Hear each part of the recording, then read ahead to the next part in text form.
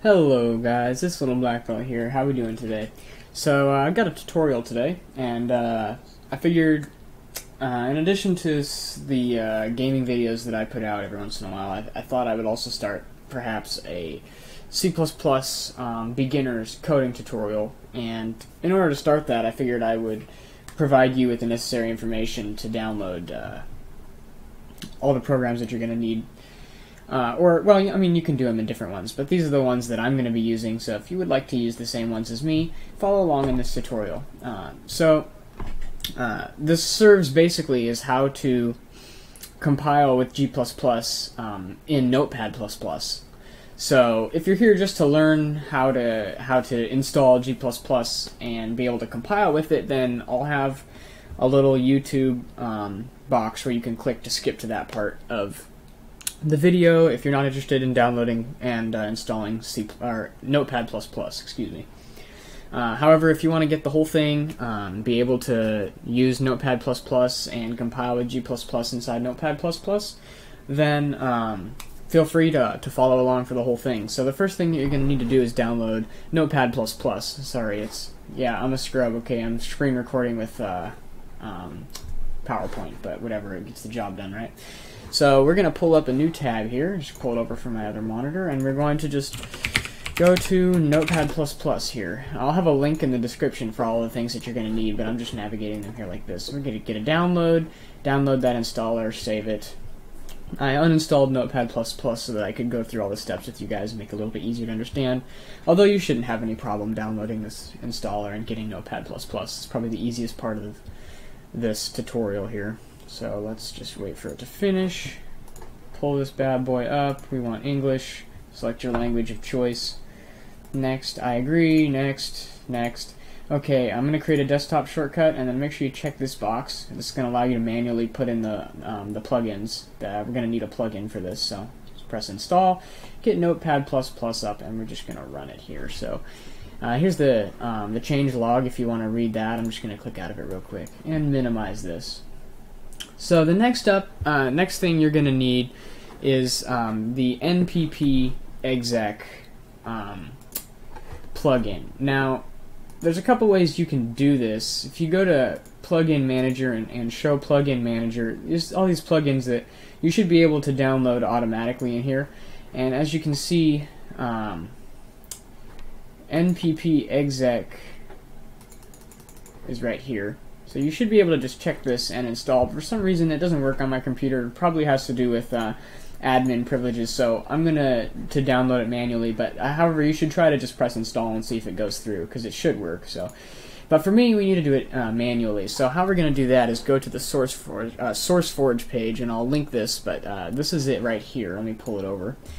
And basically what we're going to do is we're going to go to the npp exec plugin, right, click on that. And then we need to download this bad boy here. This is for my current version. When you're downloading it, it may not be 0.5.3, but for me currently that's what it is. So we're just going to download this and wait for it to get downloaded here. Might take a second. It took a second before, and there it is. Okay, npp exec Unicode. Save that to my downloads folder. Open it up. So. Get out of here, bud. So let's just minimize this really quickly. We need to extract this. You can extract it directly to the Notepad plugin folder, but it's not working for me, so I'm just going to extract it to my desktop here. Boom, right there. Okay. As you'll see, they pop up here. We can just click out of this. Now, wherever you downloaded Notepad++, we're going to need to go to the folders. For me, sorry, I had two monitors here, and things keep popping up on my second one. So it goes to your libraries and open up. For me, it's in my C drive, program files x86, and just scroll on down to Notepad++ right here. Open it up. We're going to go to the plugins folder, and we can just take all of this and move it straight into here like that. Okay, and now we should be set up, and what we need to do here is X out of this and restart Notepad++.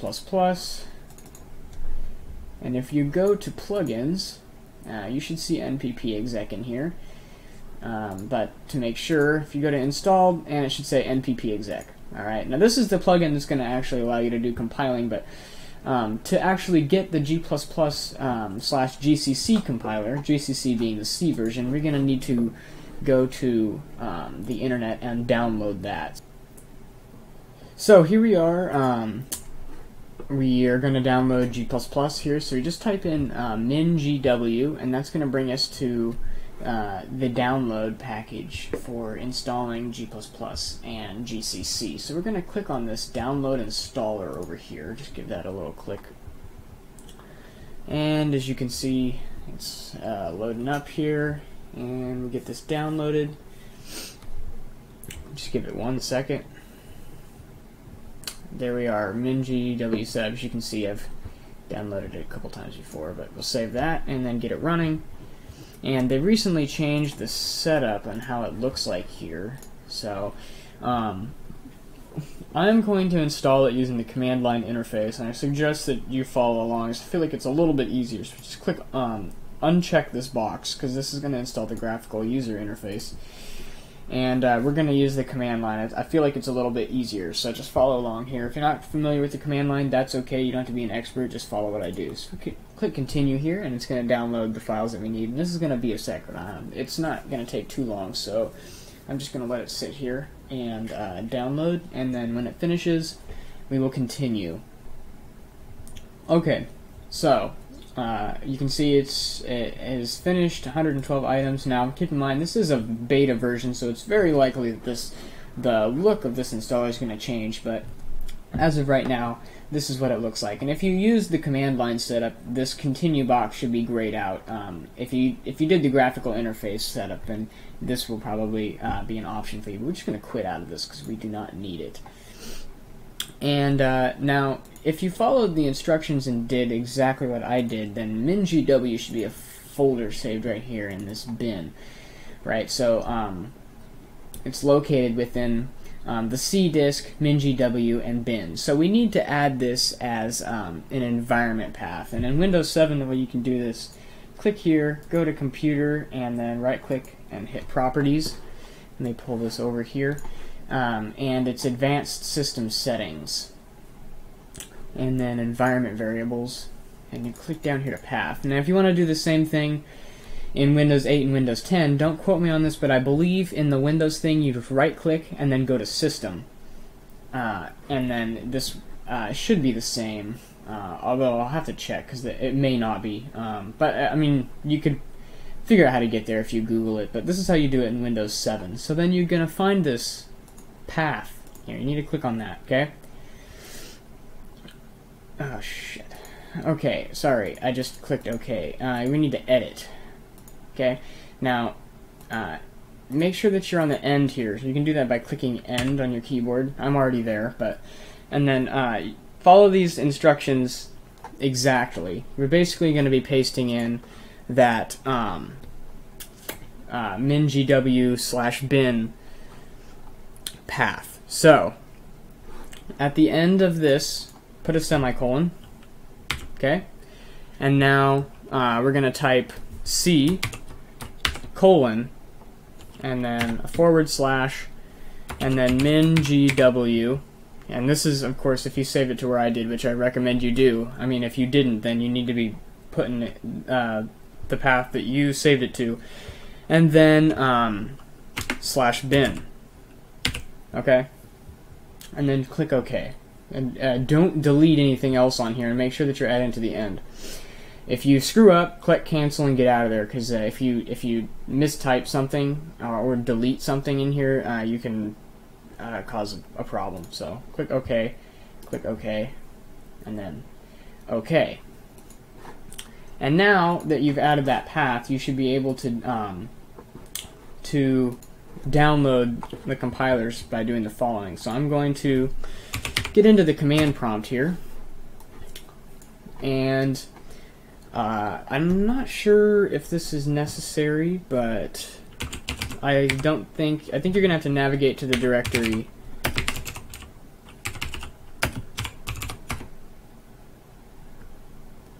Okay, you don't have to. I guess you can download it straight from your current directory.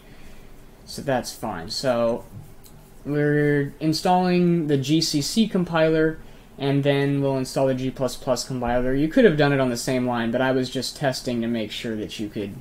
I thought you would have to navigate to the bin directory. You don't, because we changed that path, so I guess that was stupid of me. But anyway, so we're getting the GCC compiler, and then after that we'll get the G++. If you don't know the difference, the G++ is the C++ compiler, GCC is the one for C. Now obviously, well, it's not that obviously. G++ can compile C code, but if you're trying to write strictly C code, then you'll want to compile with GCC.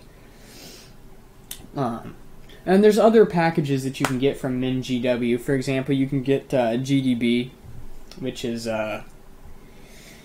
it's like a debugger, and you can get that as well. There's a couple things you can get, but just for right now, I'm only going to be downloading GCC and G++. And if this takes a long time, I will skip it. I'm not sure how long this is going to take because I'm doing this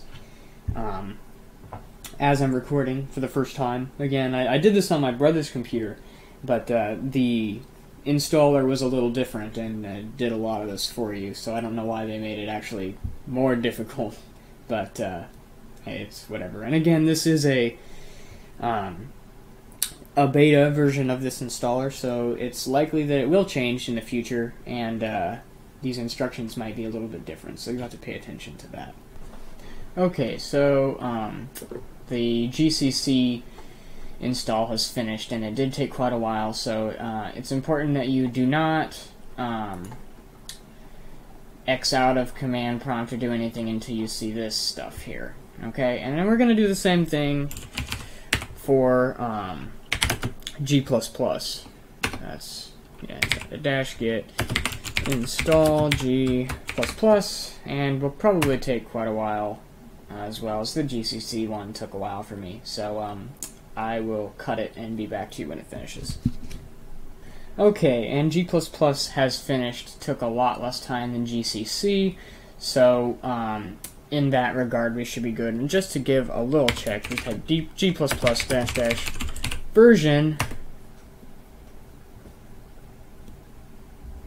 Oh, sorry, I typed it wrong. We remove this space here. There we go. And then we should be able to do the same thing for GCC. Sorry, I confused myself right there when it gave me that error. Alright, so we've got GCC and G++. Perfect. We are still not quite done yet, though. We need to do a little bit with Notepad++. So, what we're going to have to do here is we're going to need to open Notepad++, go to the plugins, and head over to the npp exec thing, and you notice execute should be F6, so we can actually just press F6, and we need to type a little script in here that is going to allow us to compile straight from Notepad++.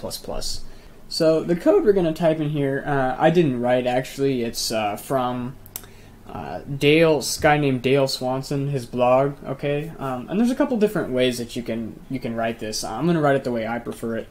So we're going to start with npp save, and what that's going to do is simply save the project that you're working on before you compile it.